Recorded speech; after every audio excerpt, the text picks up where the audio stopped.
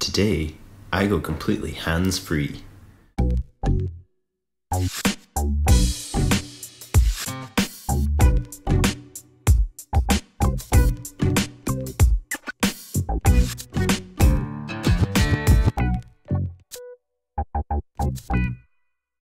Good morning, good afternoon, good night. Today, I am going to be playing about with the Yaw Armband. And if you don't know what a Yaw is a gesture controlling armband that allows you to use different gestures to normally control different things. So down here it says compatible with PowerPoint. It's really integrated well with things like QuickTime and iTunes. But the whole concept is that you put this on and you don't need to be sitting down, touch a mouse or a keyboard. Its built-in sort of software is great. You can see that these are the apps that are supported natively, and you also get things like a Yaw keyboard, which if we open up you can see that you can type on without needing to actually touch your keyboard, which is great. We're going to integrate this into Macs.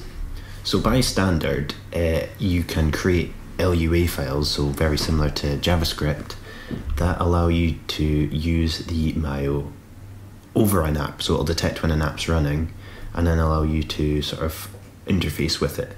But we want to get physical data into Macs, and to do that we're going to use our favourite trick using OSC. Now Sammy K has created this great Yaw OSC bridge, and that takes the Bluetooth data coming from the sensor and turns it into some readings that we can take in Macs.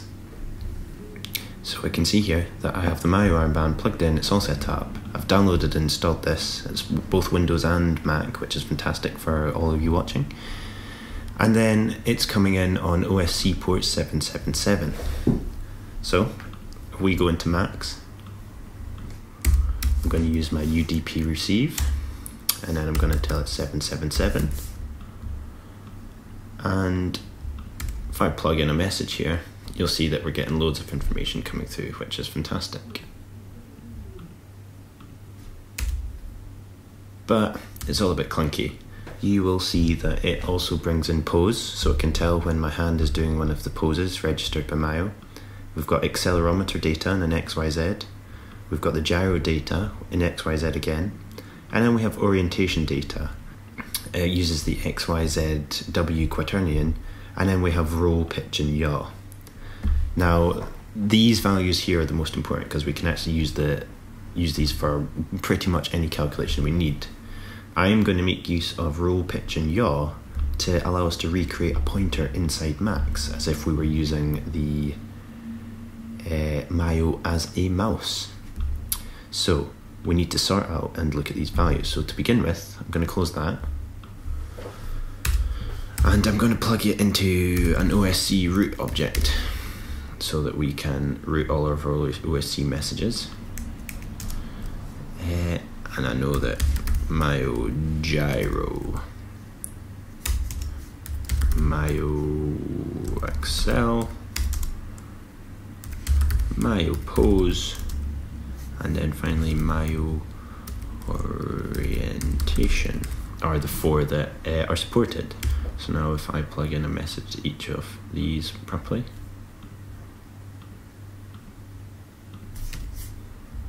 you'll see that we're getting different data for each.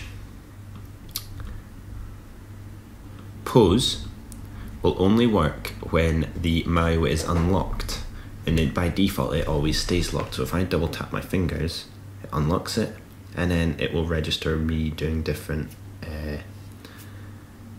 actions. So the first thing we're going to do is I'm going to get rid of all this this MAC address at the start, because we just don't need it anymore because it's useless data and the Yaw OSC hasn't been updated for a while. Let me just full screen that for you. Okay, so the first thing we're going to do is at zl dot slice 1, and exactly as you think, that is going to cut off the first piece of information and output that one piece and then the remainder. So now in there we have just the pure gyro data split down X, Y and Z.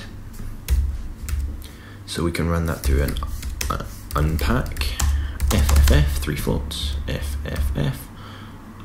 So now we have our X, Y, and Z data all coming out of the right-hand outlet. Now, I don't know about you, but I always find it really hard to visualize numbers like these when they change so rapidly. So what I've been doing recently is I'm going to first put this into a round to 1 decimal place. Oh, I'm going to have to recreate that because I've just changed the round value. And first, into the first inlet, I'm going to take this round value into a multi-slider. And the cool thing about multi-slider is if you plug it in, it will update to the value that we've got. It's not very easy to see, so if we go in and change some settings, first thing I'm going to do is change it to horizontal. I'm going to come down to the bottom and tell it that I still want 1 slider, but I want it to do a line scroll. So then it will start recording the value and going along, much like we're looking at like a heartbeat sensor or something cool like that. So now, when I do, what's this? This is gyro X. So I'm going to do gyro X, Y, Z. Now we have a visualization, so when I move my arm left or up and down, you can see that it's given us some values. And obviously it's quite drastic because it's using the, there's no sort of specific orientation for the gyro, it's just going from where the Mayo logo is on the armband.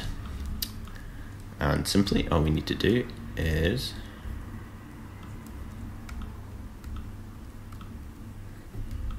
one, two, three, and that will copy all the settings. So now I have a visualization for the gyro X, Y, Z. So when I move my arm in a weird pattern, you can see things happening. Where do we go from there? Well, we are going to duplicate this and plug that into the accelerometer as well.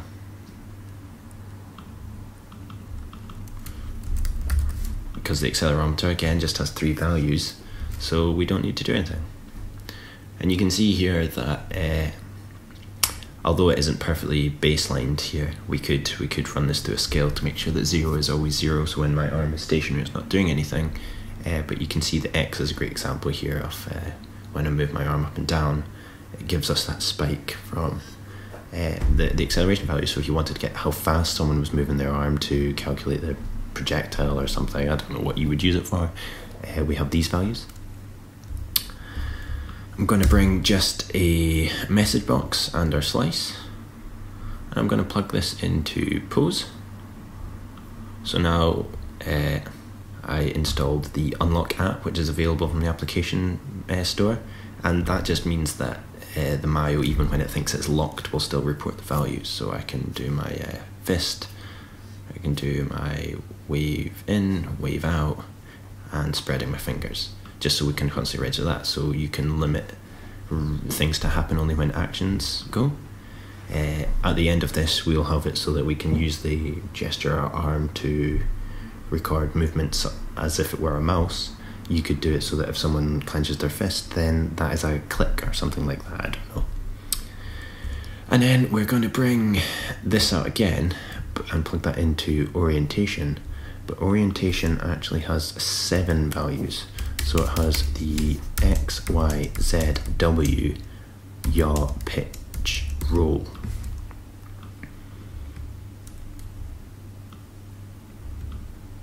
I'm going to bring that here, so I'm going to do X, Y, Z, W. These values are really useful. These are sort of equalized values for both of these together, so it takes the acceleration and the gyro to work out where the arm is from an almost baseline. It's called, I think it's quaternion, I don't know how to pronounce it, but it works on baseline rotations, and it's used a lot in vector and 3D graphic packages, so if you're familiar with that sort of work, this will make sense to you. So I'm just going to put quat W, and the most important values I'm going to take from this are going to be the yaw, pitch and roll, because they are going to be the most useful values for me to get angles as if we are pointing the mouse at a screen, or pointing my arm at the screen as a mouse.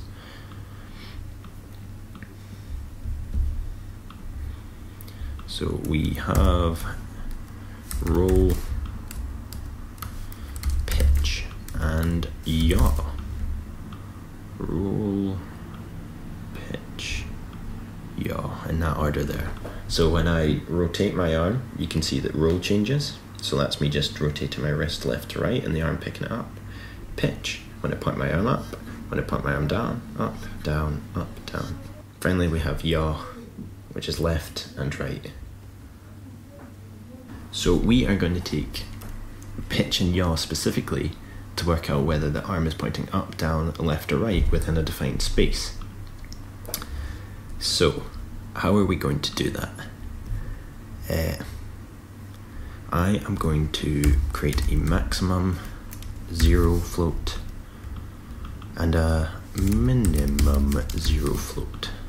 And what this is going to allow me to do is going to allow me to take my rounded value from pitch and yaw and then work out what the maximum in a space is and minimum in a space is. So some sort of a calibration, if you will. So I plug in yaw to both of these, pitch, excuse me. That goes into a value there, and that value goes back into the minimum, or the maximum. So what we're doing is we're sending it a value, we're checking it against 0, and if that value is greater than 0, then this will output here. So if I put my arm up, you'll see it's increasing, but if I bring it down and then go up again until I go higher, it won't go more, because we're passing the maximum value back into maximum and comparing it against itself. We're going to do the exact same for minimum, and hopefully this makes sense. So now, to calibrate your user, you would say, okay, put your hand as high as you can, put your hand as low as you can, and then you have a baseline for both the maximum and minimum that the pitch will output in that space. And we can use these to map them into our screen. Our screen is just going to be a JIT.lcd. It's not going to be overly fancy, so I'm just going to copy all of this work here.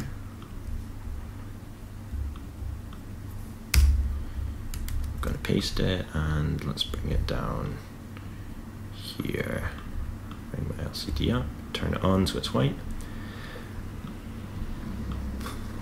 And we are going to just control the a rectangle, prepend rect pack into 1, 2, 3, 4.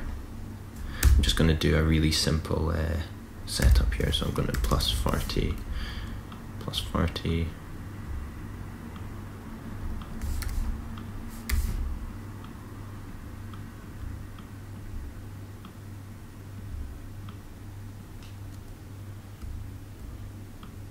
Into that.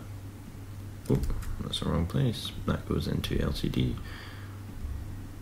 So now I should. Oh no, something's gone wrong.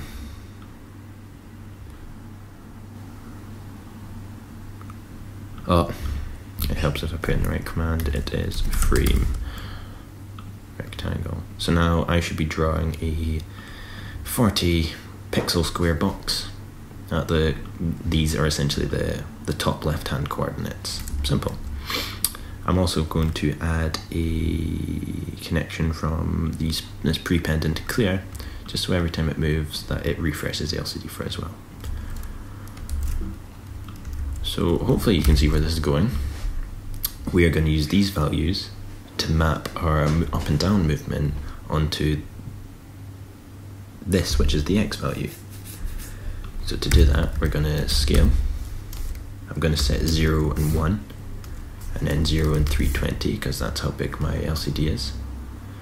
My maximum is going to go into the, I don't want that value, I want this value. My maximum is going to go into the minimum, and my minimum is going to go into the maximum because pitch works inverted off. So up is positive, down is negative, and we need scale to work accordingly. 0 and 320 are going to stay the same. And then the number we're going to scale is the initial value. So now, if I plug this into here, oh, that's the wrong one. If I plug this into here, and then change that to 240. Now, when I move my arm up and down in the space, because I've set my maximum to be as low as my arm is here, it won't go any further. So up and down and up and down. And obviously if the user moves their hand higher than it was previously in their calibration, the scale will update accordingly. Simple as that. We're going to duplicate it all.